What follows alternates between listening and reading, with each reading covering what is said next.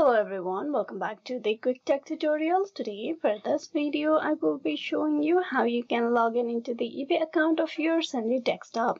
So to begin the login process, first of all open a browser on your PC and then open a new tab. There on the search bar you type in ebay.com and press enter. This will direct you to the official web page. Here on the official web page you need to click on sign in. Over here on the left side, click on it. Now to log in into the eBay account, you have four options: email process, then continue with Facebook, continue with Google, continue with Apple. You can click on this link if you have linked your eBay account with these options available. If you have, you can just click on it and you will get logged in with just one click away. So here we're going to go through the email process. So type in your email address over here.